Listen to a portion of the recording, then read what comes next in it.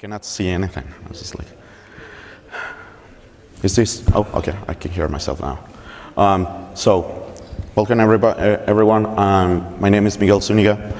I'm with Symantec, and right now we're gonna talk a little bit on how to create a hybrid cloud.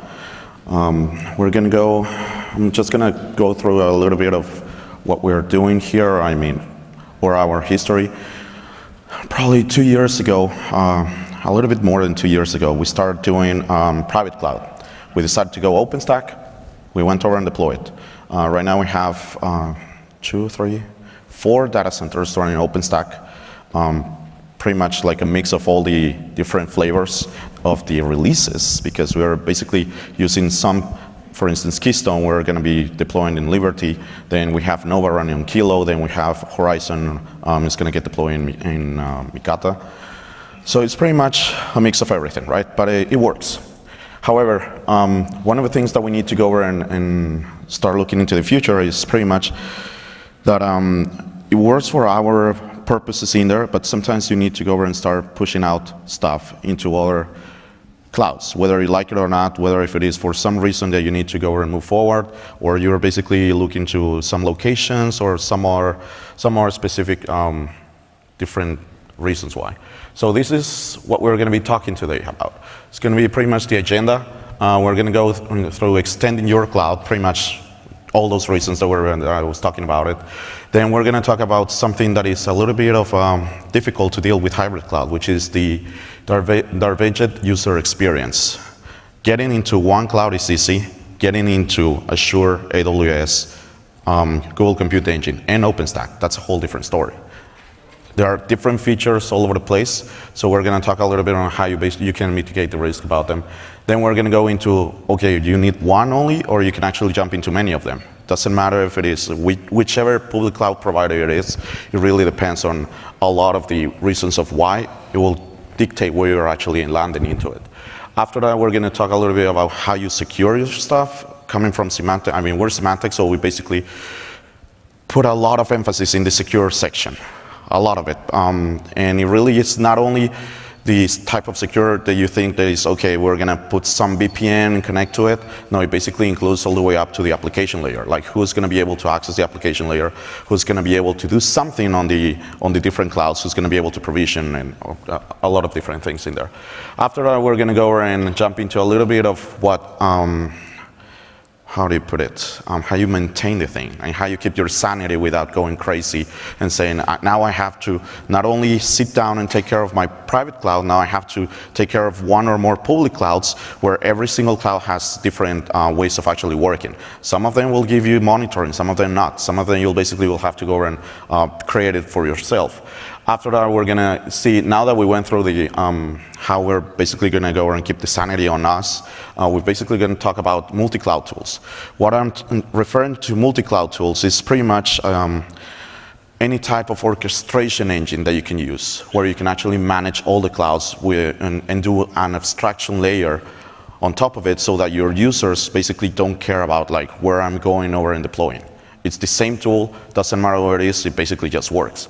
After that, we're going to talk a little bit more of architecting the applications for hybrid cloud, like which type of workloads should be where, what type of applications are actually good for certain specific types of clouds, which our applications need to go into it. Some of them, let's put it this way, in our case, we're not running only Linux. We're not running only Tomcat servers. We have a huge amount of servers that are Windows-based.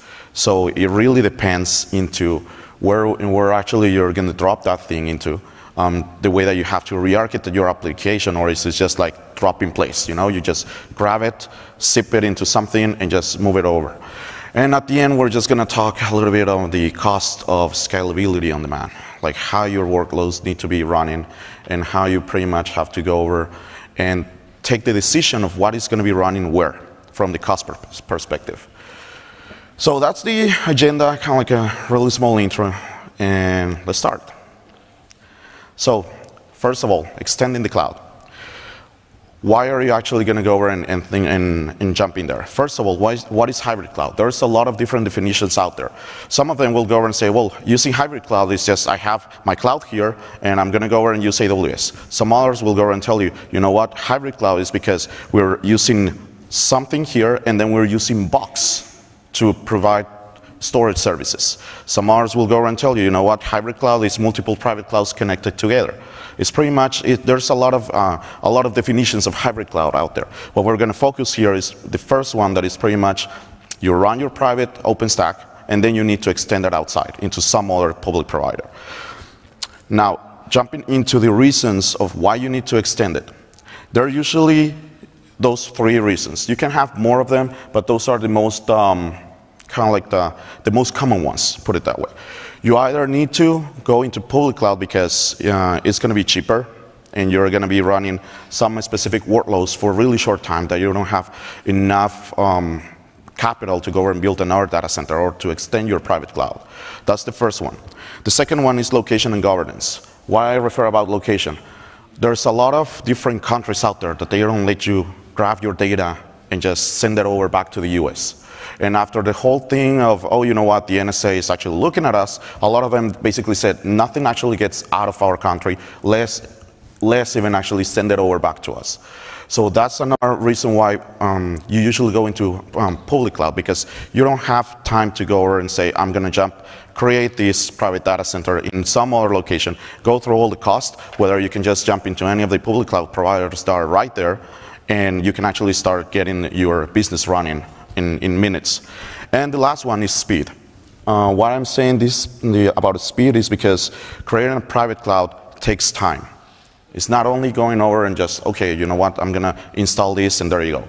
You have to go over and focus in networking. You have to go over and focus in the type of servers that you're actually doing. The servers take a long time, probably, I don't know. If you're lucky, you'll get the server within a week. If not, you're basically just sitting there until the purchase order comes in, and then you have to go over and tell the data center team, put it on the place. So it takes a lot of time. Sometimes you're just going to be running the workloads for, I don't know, for a season. Or let's put it this way, if you have something that is related to Christmas, you're only going to have a huge workload on Christmas, then there you go. Why you're actually working on extending something that is only going to be used for a certain amount of time. So jumping into the other stuff, let's just dig into a little bit more into the price.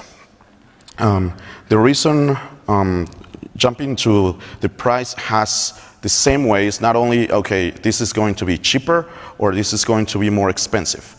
Picking something into the public cloud, you can actually lose control of the cost really easy. You have to go over and take care of how much are you going to be expending, what workloads you have to be running in there, and if it's going to be viable to actually run it.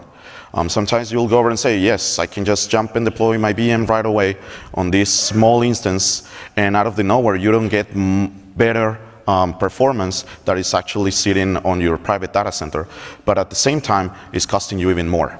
So you really have to be careful on what exactly you're actually into putting in there.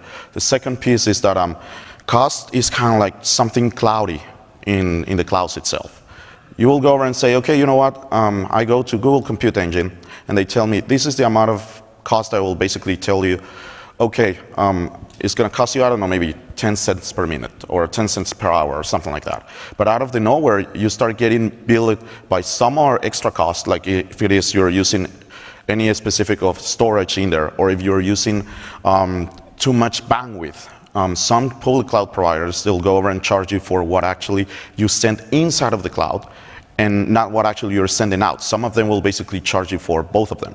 But the thing is that getting the actual cost of what it's going to take you, you can only see it once you're up there. So you have to be real careful on the cost, whether you want to go over and jump in there or not. Now, jumping into the next point on location and governance. This is pretty much the reason why is because you have to go over and see where your data is. Usually, the business basically goes over and centers around the data. And if you have data in some locations, like I mentioned before, that you cannot take out, you're going to be restricted in there. Or you cannot jump and pretty much scale into that specific location. Some of the other telecoms, like in other countries, they build their own private kind of like data centers, and they build their own private clouds, and that's what they basically go over in there. The other thing about location is that after what happened in our case with the NSA and all that kind of stuff, we pretty much lost the confidence in a lot of things. So for instance, just here in America, Brazil decided to say, I'm not going to go over and let you ship any data back to the States. Mexico decided to go over and do the same thing. Argentina is doing the same thing.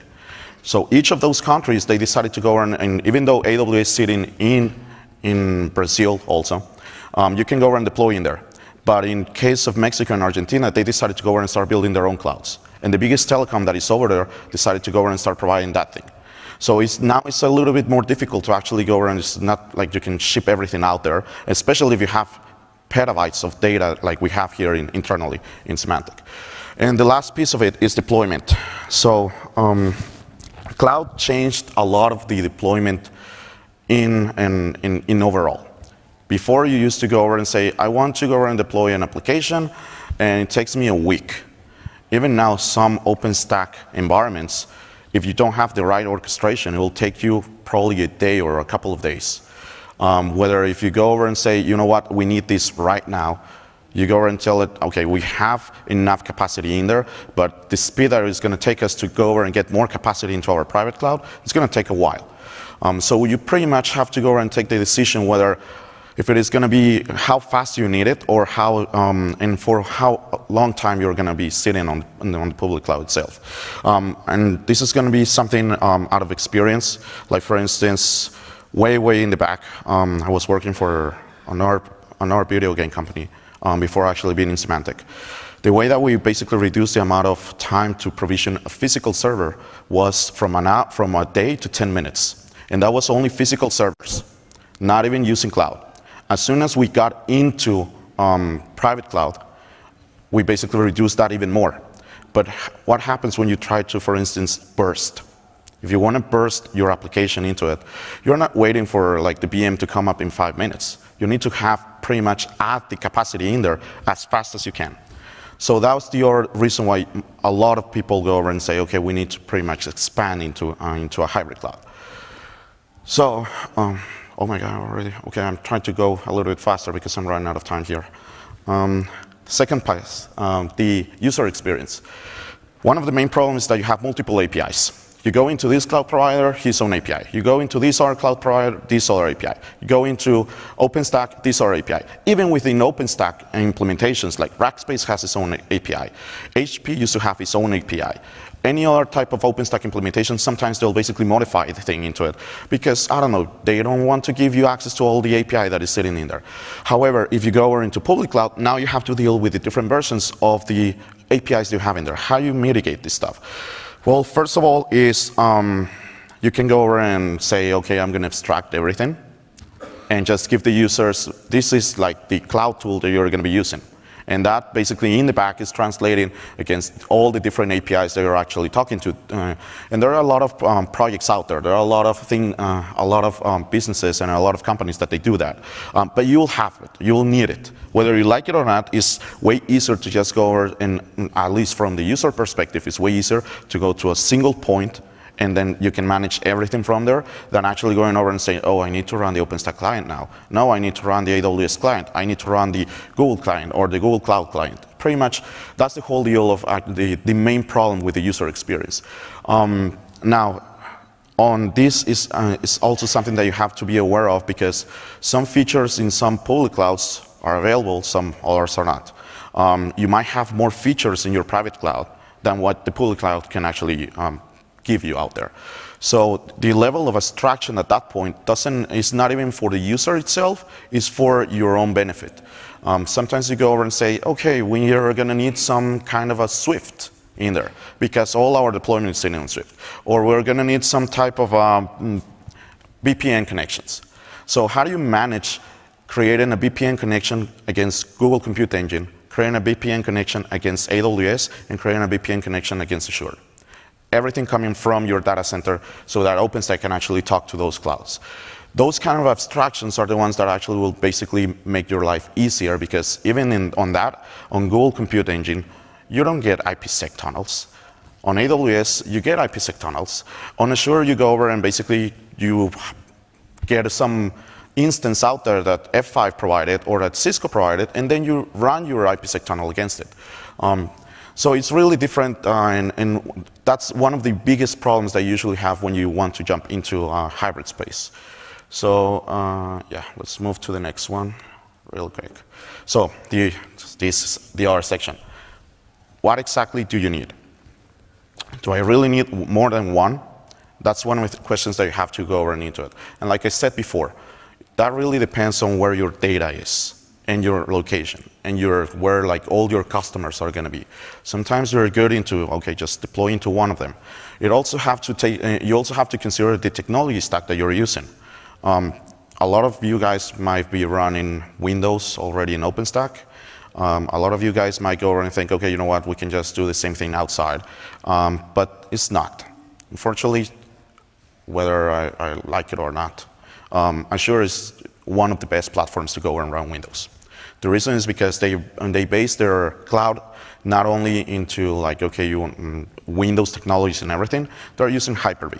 So outside of that one, even sometimes AWS goes over and allows you to do Hyper-V also and select that as a specific hypervisor.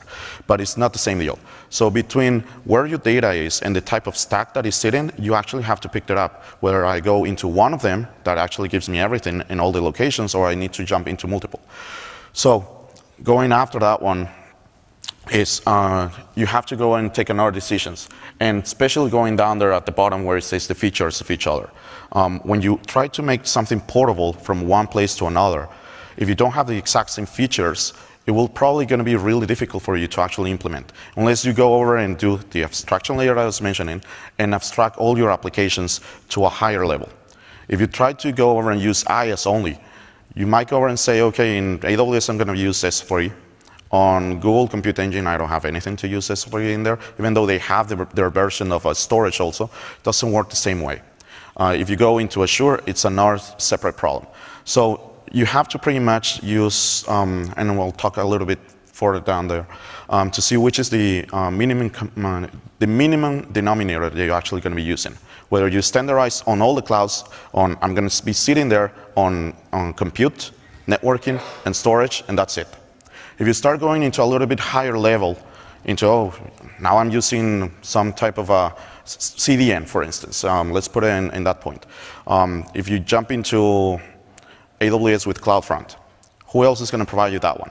Now you're locked into that specific section because you are using some specific public cloud provider feature. So the best way to go over and say, okay, if I'm going to need to jump into multiple clouds, different providers, let's just grab the standard and standardize into what we can actually provide in-house also.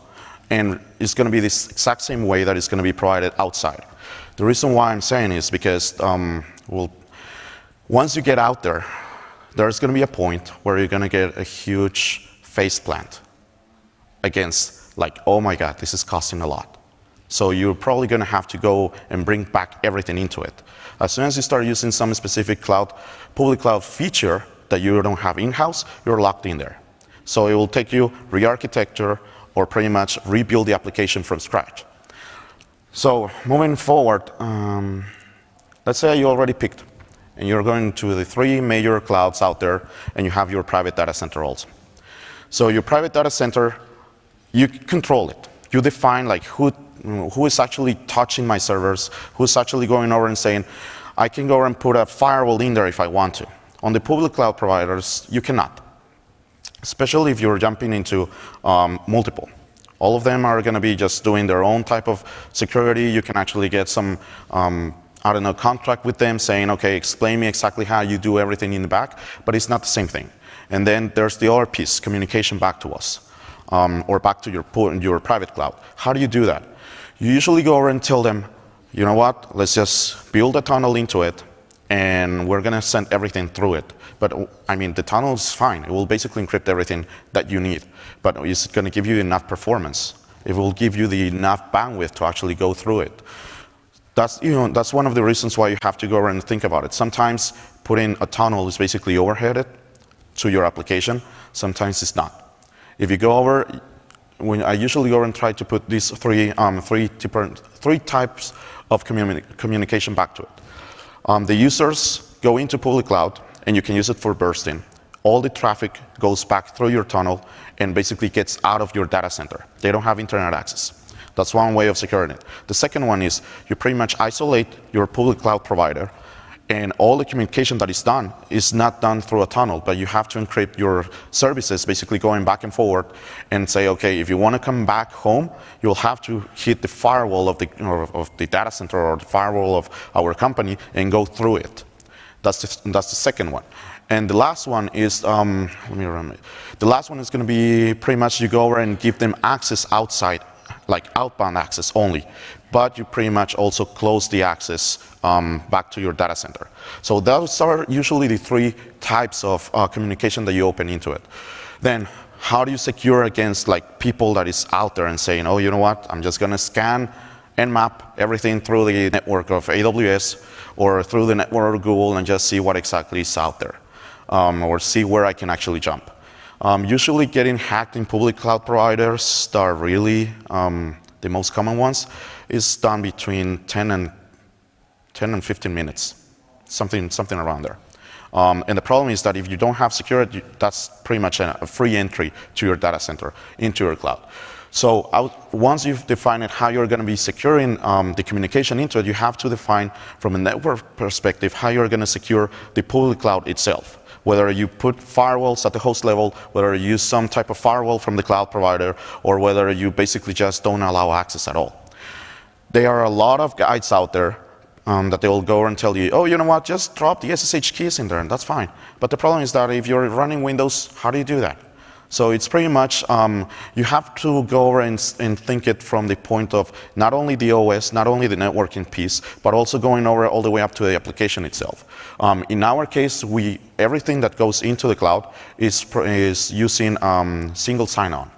So it doesn't matter what our application is sitting, it will go back to semantic authentication and basically try to authenticate the user. Only if that happens, then they'll actually go in there. And we're taking it a little bit even further. One of our teams is basically working in who's going to be able to provide or provision things into the public cloud provider. If they don't get through like the actual SSO authentication, you basically are not going to be able to go and do anything in there. The reason is because once you get access to your, or somebody else gets access to your public cloud provider, it will basically allow them to spin up instances and you wouldn't even notice it. So that's pretty much the whole points that I was actually going to refer on this slide. Like I said, the thing that you have to take care of is how you're going to be securing it from every single point of like hardware or IS point of view. Then how you're going to go over and say how it's going to connect back into it. How you're going to be communicating between each other and which options you have to communicate the applications. And at the end is who's going to be able to actually go over and do something. Once you've done that, we basically keep and say, okay, now we have it secure. Now we have it up and running. Now we're going to start deploying things. It's like how you keep the sanity to actually manage that thing. Going into public cloud is really dynamic. Even if you stand something in OpenStack, you can still recover the application itself, right? I mean, it's just a VM. You can still go into your hypervisor and grab it. What happens on the public cloud is that the instance gone, and that's it. You don't have to go, you cannot go over and say, oh, you know what, restart it or bring it back. It's basically it's gone and it's gone. So how do you do operations in private cloud? Might be in a way that it resembles you how IT operations it is. How you do operations in public cloud is completely different. That's the whole reason why a lot of companies basically just focus in DevOps. Because in public cloud, you have to have so much automation that you will basically allow you to go around and say, if I lose something, I don't care because I'll just bring it back. Way back to 2010 when I was actually jumping into these type of workloads, it was just like one of the friends make the comparison between the cloud is like using a paper plate. You just use the paper plate and you throw it. If you basically break or you pretty much just fold it or anything, you can just get another paper plate. That's pretty much the mentality that you have to go into it. Same for the operation side. You have to go over and not only, you can go over and grab all your pieces from the operations that you're using in private cloud. Like for instance, you can go over and use Ceilometer to actually grab data out of the instances in public cloud. You can use Keystone to authenticate to your instances in public cloud. That's fine. And even if you actually move forward all the operations in the same way, there are still some pieces that are going to require something a little bit more different, a little bit more specific to that specific public cloud provider. The reason of this is because of the different APIs they have in the back. What I'm referring here is that sometimes you go over and say, okay, I'm going to use the example of Azure. So I'm going to go over and jump into Azure. How do I keep track of everything that I have in Azure specifically? I cannot go over and run it in there because all the workloads are for Windows, the ones that are we deploying in there. So like I said, it's really dependent on, even though it might look something similar, you cannot go over and just deploy something on Windows that will basically go over and tell you, oh, I'm going to take care and I'm going to use this domain controller to go over and manage all the other applications using AD. Or I'm going to use these security groups that they go over and deploy in there. Windows is really good to do the actual automation of a lot of things, but even at that point, you basically have to take care on what you're actually pulling out of it. One of the previous experiences is that even on Windows, when we were deploying something, and that's part of semantic, it's past experience, we were deploying Linux tools inside of Windows. The reason is because once you actually focus into one stack and you want to jump to another, it was pretty much impossible for us to use like specific tools, like for instance, Sensu. Sensu is a monitoring cloud tool that you go over and works pretty well for actual Linux services. It's actually designed to like run things on the cloud and monitor things on the cloud. But once you want to go over and run it on Windows, a little bit tricky. First of all, you have to deploy Ruby, which is already enough tricky to run it on Windows. So all that kind of things is that sometimes you will have to basically, whether you like it or not, separate the way that you're actually doing ops from in-house to do it outside. And the main reason why it's a little bit different, and another of the big points is that you don't have access to hypervisors. That's one of the biggest problems they have. If a user goes over and, or like if yourself go over and try to get something out of the hypervisor, you can. As soon as you jump into private cloud, you won't be able to access it. It doesn't matter which contract you have with the public cloud provider or what exactly you're actually paying them, you won't be able to access at that point. The last piece of it is once you have both of them pretty much identified and figured out, okay, for this I'm going to be using this type of tools, for this I'm going to be using this other type of tools. It's just like based everything in data. Why I'm saying data? Collect as much metrics as you can from every single point of view. The same is a whole different story where you sit down in your data center and you can basically consume resources. And that's pretty much it. You can still go and grab resources and keep adding more resources. On public cloud, those resources are basically costing you a little bit more. So all the workloads, you pretty much have to take them really under the scope of going over and saying, I need to see how much I'm actually using the system. Because if not, you're going to end up having a bunch of instances in public cloud being used, I don't know, probably 50% of max. And I'm not saying like 50% of the actual utilization of the CPU or RAM or anything that you're actually using in there. So that's one of the biggest pieces that you have to go over and just grab as much data as you can, because we'll see later down the road a little bit further that there's ways to deploy in hybrid cloud. Sometimes you go and say, I'm going to push this thing into hybrid cloud for just because I need that size of the VM that they provide in there. I don't have enough hardware here to actually to provision a VM with, I don't know, maybe 2 petabyte disk. So you really have to know your application at that point, and pretty much having operations that piece into it will give you the data you need to. So moving forward, because I'm running out of time and I talk too much, multi-cloud tools. This is something that you'll have to go and focus into it. The same thing that I was going into and saying, okay, you're gonna need to have something working on private cloud, and then you have something working on outside. Once you start jumping to multiple hybrid clouds, it's going to be easier if you have a multi-cloud tool. The holy grail, one tool to rule them all. A lot of them, they claim that they can do it. A lot of them, they go over and say, yeah, you're going to be able to do all this stuff exactly the same. It's not always the same. But you can either go with something that is out there, or you can just pretty much code it yourself. At the end, what you're doing in hybrid cloud is pretty much the same thing. You're just provisioning VMs. You're just giving the users like IaaS. It's nothing else. If you want to go over to like a multi-cloud tool, some of them will go over and say, okay, I'm going to give you access to provision IaaS, manage the networking, manage load balancers, manage a lot of different stuff. But the thing is that the reality is that there are multiple platforms, and they change, and they constantly change. So keeping up on a multi-cloud tool, or if you go over and try to build it yourself, you constantly will have to go over and update it so it can talk to the latest APIs. going forward and forward and forward. Sometimes it's better just to go over and grab something out there. Like here in Austin, it's really, one of the tools that was really common was RightScale. RightScale used to go over and say, we can go over and we're basically doing deployment for you across all the clouds that you want. Doesn't matter if it is public cloud, if it is private cloud, if it is whatever you want. There you go. You can go over and put it. And it works. I mean, that's one of the things that works. There are a lot of other different things. Some people go over and say, okay, I'm going to go over and use Puppet, or I'm going to be using Chef. And they just create a small plugin for Knife, and they go over and start deploying all over the place. Same deal. Some others will go over and say, okay, I'm just going to be using Ansible. You have options. The only thing is that you really need to standardize into one of them, because if not, you're going to start having things into this team is working on this side, this team is working on this other thing, and it becomes more messy. Instead of actually helping you out, it will basically become a madness in there. So moving into the minimum denominator against the maximum. So this basically relates to what are you actually going to be running into. If you decided to go into one public cloud, and that's the provider you're sitting, you stick to it. You don't actually move forward and say, oh, now let's give it a shot to this one. Because at that point, you're getting locked in. If you go with the maximum denominator, you'll start using all the features that they have. And it's not saying that that is wrong. You can actually help yourself a lot of it. But let's say you go into AWS and you use Dynamo. How do you get out of there?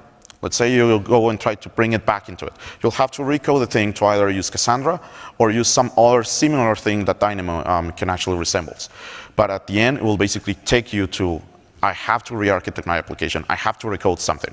So that's one of the things, is that you have to basically see where exactly your application is going to be sitting, and if you're going to be able to deal with it after the fact. Because moving back and forward workloads, they do work, and it's actually awesome, but you only are going to be able to do it if you have the minimum denominator. If you go over and just provision instances, networking, and storage, you can do that in-house also. You can do that on Azure. You can do that in AWS. You can do that in Google Compute Engine. But as soon as you start adding a little bit more pieces, you're basically in there. And getting out of there is really difficult. At least it's going to take you a year to migrate some application outside of it. And then the last piece of it.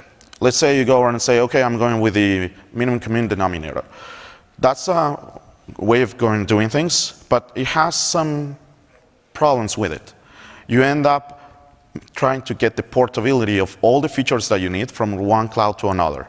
That basically takes you to, now I have to build my database as a service and run it on top of all the other clouds. It will basically allow you to port from one cloud to another without any problem, because you're basically going over and providing that service. You're not relying to something that is already there. But at the end, it requires a lot of coding and a lot of different things. It's not only just like, oh, I'm going to go over and build a database, and there you go. No, it really requires a lot of thinking from the operation side. As soon as you jump into as a service type of things and you try to abstract that layer, well, basically force you to go over and say, okay, I don't have a DBA. Now I need a DBA to figure out how I can actually build a cluster, keep it up and running, and if some of the instances die in the public cloud provider, it won't actually crash everything. So that's, like I said, you have pros and cons on both sides. Either you get locked in and you just deal with it, or you pretty much move forward and say, I'm going to use the least amount of features and I'm going to build the other ones that I need. It's up to like the company decision. I mean, it's like I said, it's pretty much depending on what you're looking for and where your data is going to be sitting and what you actually require. So I have 8 minutes. Damn. Okay. So architecting, now you're in there. Now you're going to go and say, I need to move the workload, actually. So difference between private and public cloud.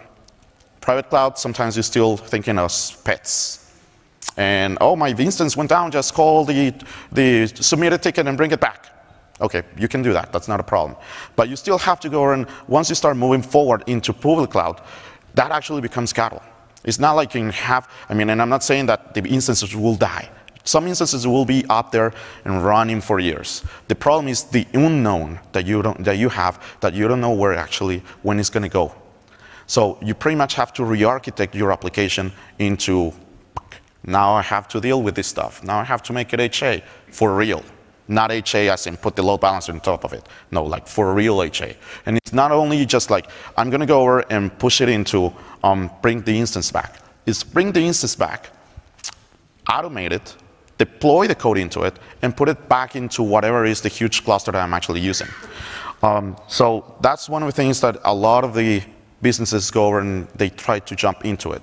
If you're the first time that you're running into public cloud, you're going to get hit by that at a specific point. So the other thing is moving completely into services.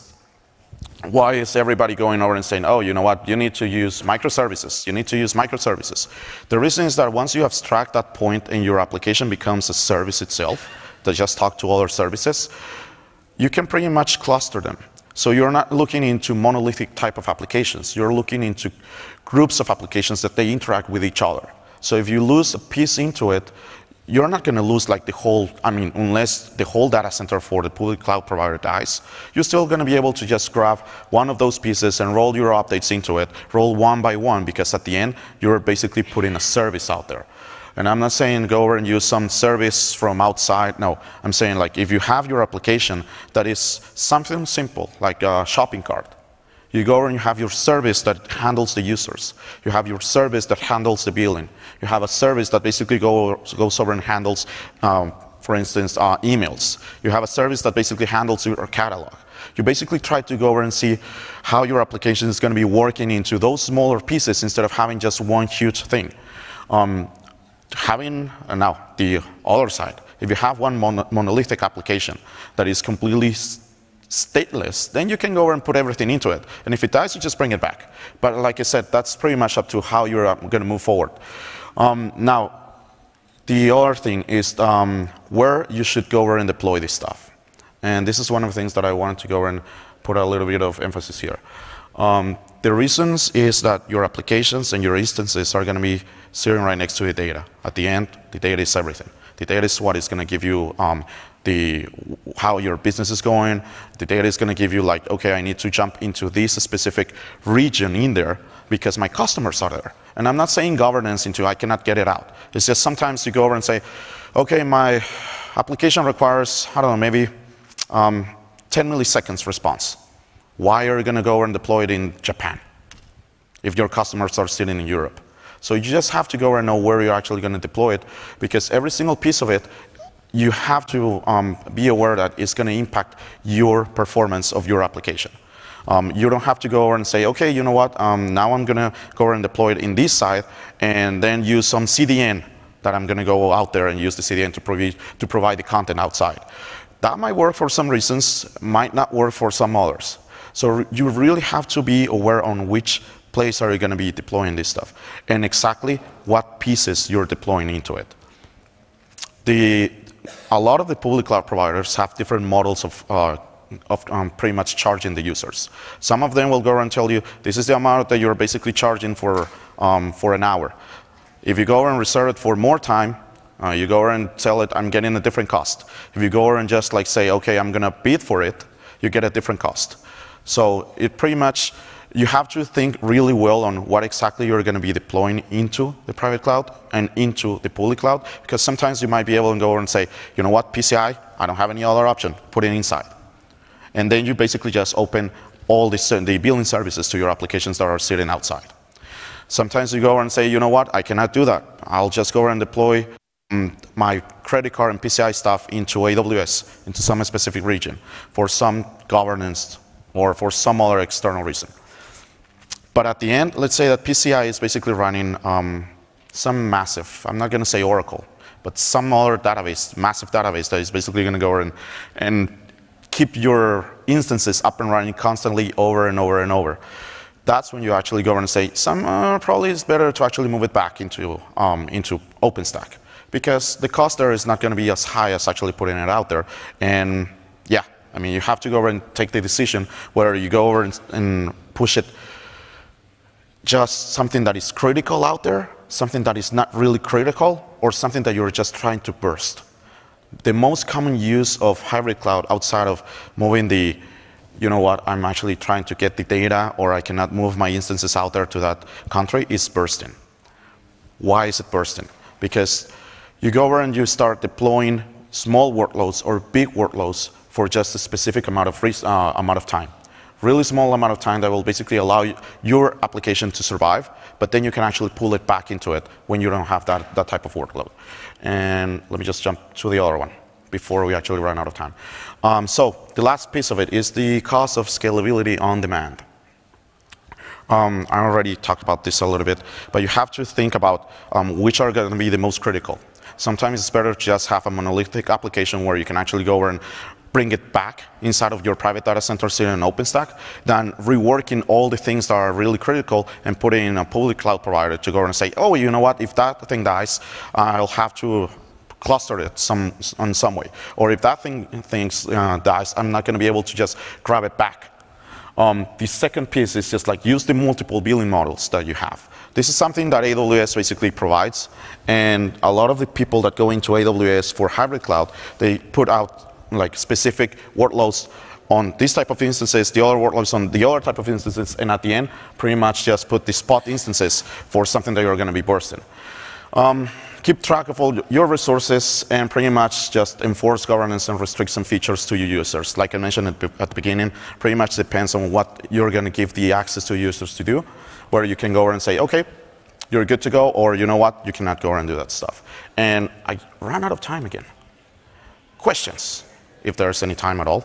If not, I think that's pretty much it. Damn.